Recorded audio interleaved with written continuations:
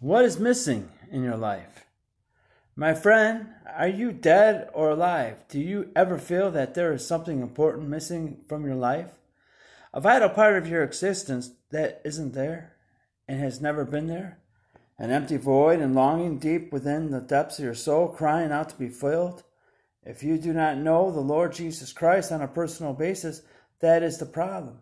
God, the giver and sustainer of life, is missing from your life.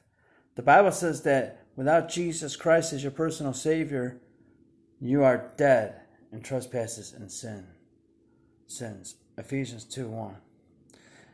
How did it happen? In the Garden of Eden, before man's fall, Adam and Eve were alive.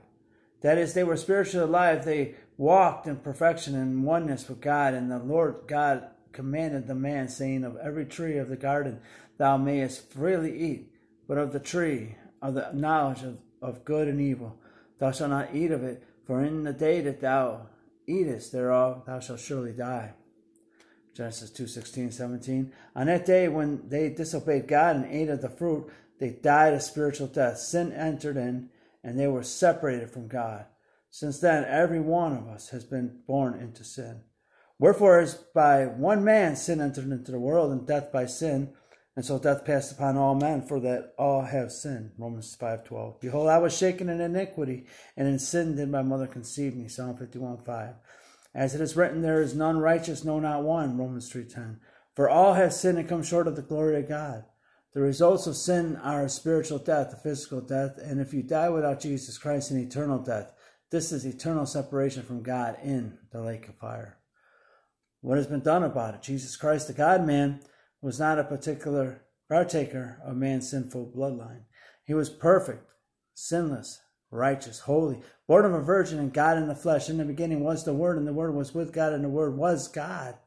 The same was in the beginning with God. All things were made by him, and without him was not anything made that was made. John 1:1-3. And the Word was made flesh and dwelt among us, and we beheld his glory, the glory as of the only begotten of the Father, full of grace and truth. John 1:14. He came to seek and to save that which was lost. He offered himself the perfect, sinless sacrifice unto God to redeem man from the sin which separates him from God. He came to give life back unto men. I am come that they might have life, and that they might have it more abundantly. John 10:10. Verily, verily, I say unto you, he that heareth my word and believeth on him that sent me hath everlasting life, and shall not come into condemnation, but is passed from death unto life.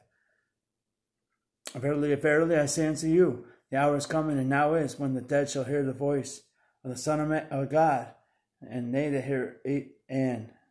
hear shall live. John 5:24-25. Now it is up to you, my friend. Do you hear his voice calling you through these scriptures? He wants to breathe life into you. This receiving of new life from Jesus Christ is what he called being born again. We see this in the Bible when Jesus tells Nicodemus, "Verily, verily, I say unto thee, except a man be born again, he cannot see the kingdom of God. That which is born of the flesh is flesh, and that which is born of the Spirit is spirit." John 3:3-6. My friend, repent, turn to God from your sin, and embrace the Lord Jesus Christ by faith and be born of God. God promised in Romans 10:9 that if thou should confess with thy mouth the Lord Jesus, and shalt believe in thine heart that God hath raised him from the dead, thou shalt be saved. When you turn to God, the missing link will be found, and the empty void will be filled. You will be with God. He will be your Father, and you will be his Son. You can rejoice with us in this great truth forever. Amen. He that hath the Son hath life, and he that hath not the Son of God hath not life. 1 John 5:12.